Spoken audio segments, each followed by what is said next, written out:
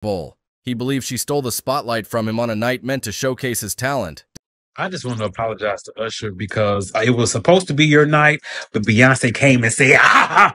Despite being hailed as the headliner since November, with high expectations due to his track record of stellar performances, Usher's anticipation was palpable. His Vegas residency, which saw sold-out shows night after night, only added to the anticipation. And when he hit the stage, he delivered, breaking records for the most-watched Super Bowl halftime show. However, amidst the buzz, other events, like Kanye West's $7 million 32-second ad, managed to overshadow Usher's performance, leaving him in third place in the social media chatter. While Usher's performance was undoubtedly remarkable, it seems the spotlight shifted elsewhere that night. It turns out Kanye's unconventional marketing paid off big time, with his $7 million ad generating over $25 million in sales for Yeezy products within the first 24 hours post-Super Bowl.